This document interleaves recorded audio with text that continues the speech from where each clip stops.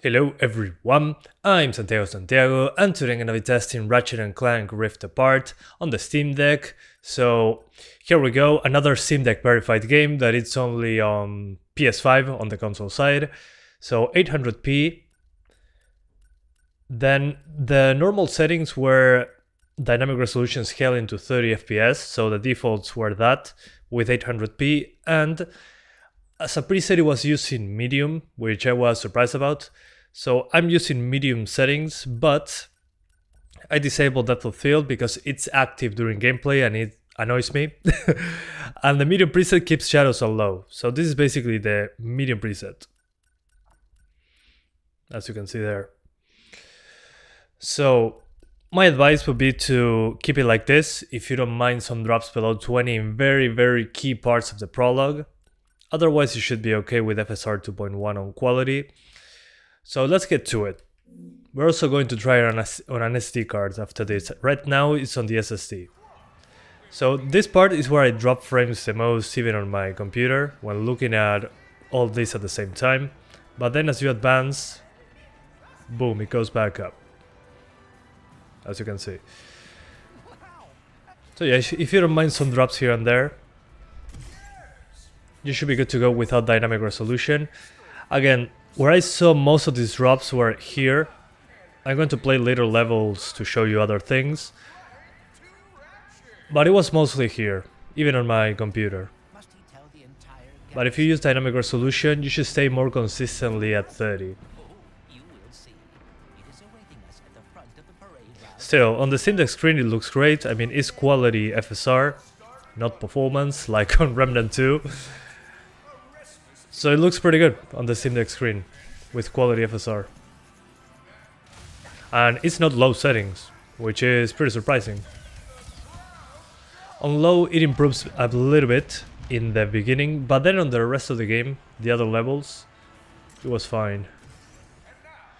Unfortunately I wasn't able to get 40 FPS consistently. It still dropped into the 30s. So yeah, I'm going to show you multiple saves though.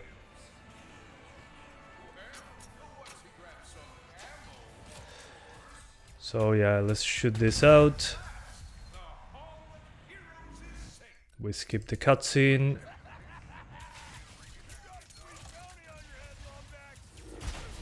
And as you can see, when fighting, when particles show up, it can drop.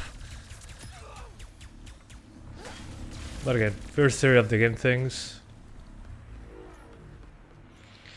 Alright, so let's show you a separate section that is more demanding, so one moment. Okay, so now we're in the chase sequence. There's a good amount of destruction here. And you're moving through the map, which is pretty taxing.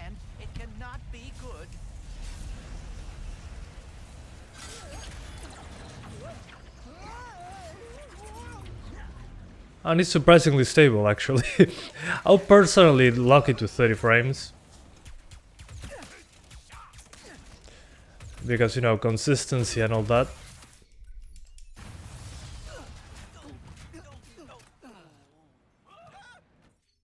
We skip. Oh yeah, a weapon.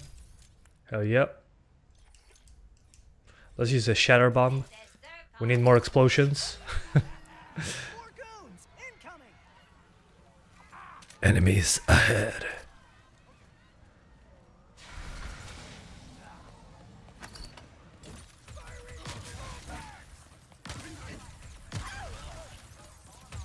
As you can see, it's fine.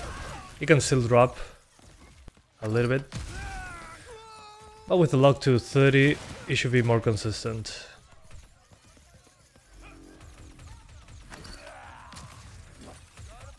Oops. There we go.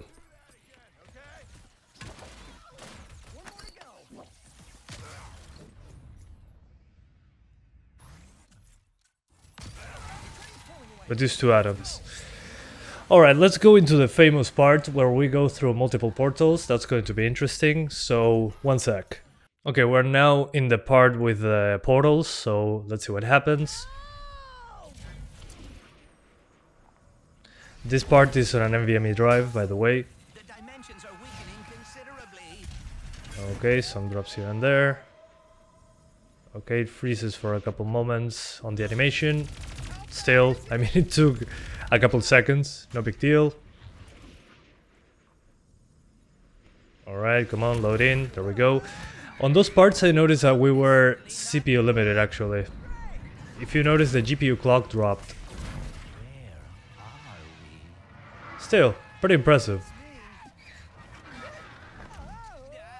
We're also trying this part with SSD versus MicroSD card. But as you can see, it's fine, even on consistently quality FSR2. Alright, so there we go. Come on.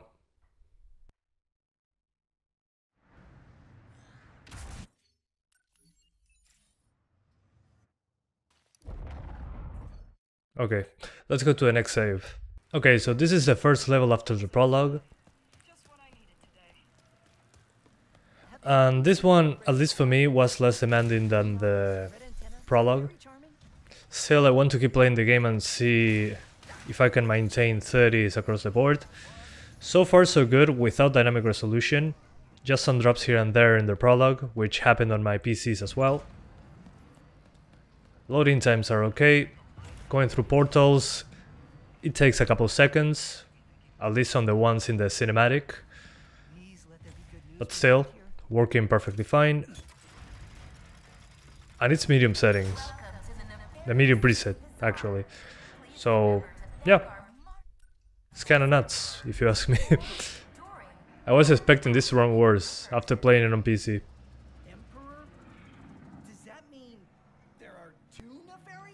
I mean, look at this. Clank first, nefarious later. Maybe he's in this bazaar. That's pretty cool. So, let's sum up before I do the comparison with the SD card. So, if you're planning to play the game, my advice is come here, allow tearing, lock it to 30.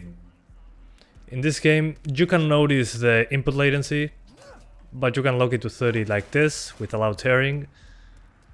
So it's a little bit better, but as you can see, it's 30s across the board. Again, you'll see some drops in the prologue, otherwise should be fine.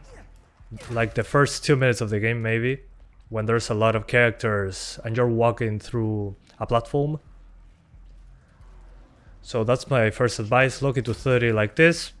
It'll be great.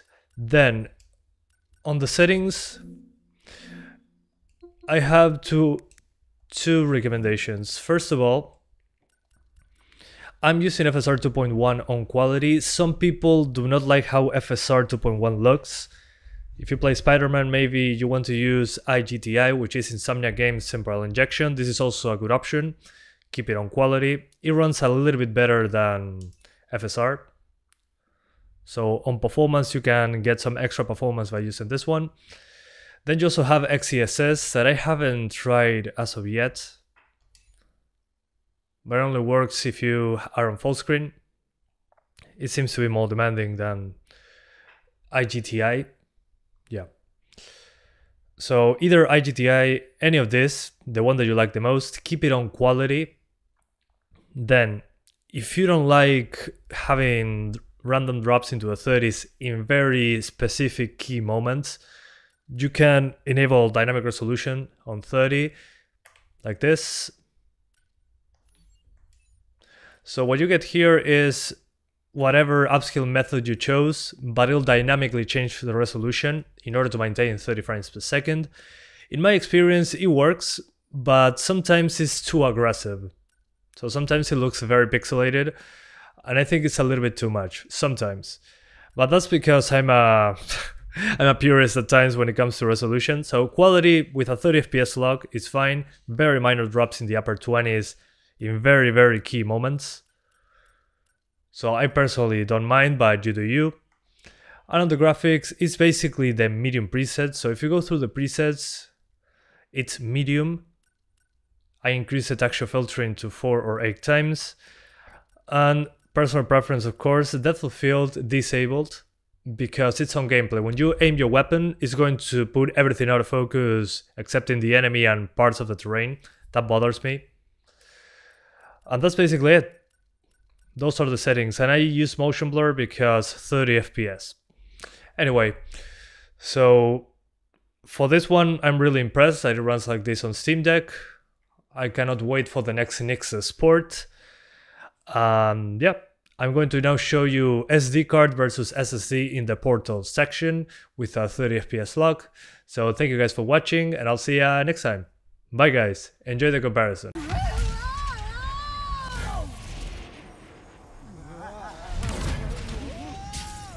The dimensions are weakening considerably.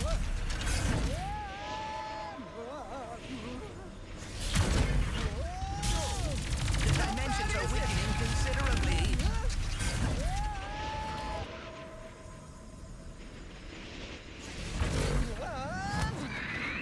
Well, it is certainly not good. Right. Where are we? How far is it?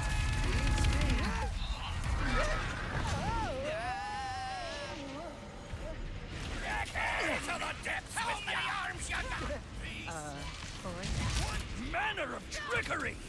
Get off me, ship, foul creature! Well, it is certainly not good. Right.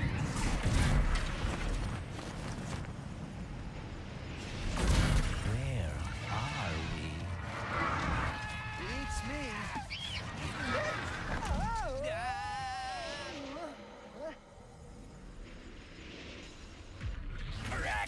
To the depths with many arms, you What manner of trickery! Get off me, ship, foul creature!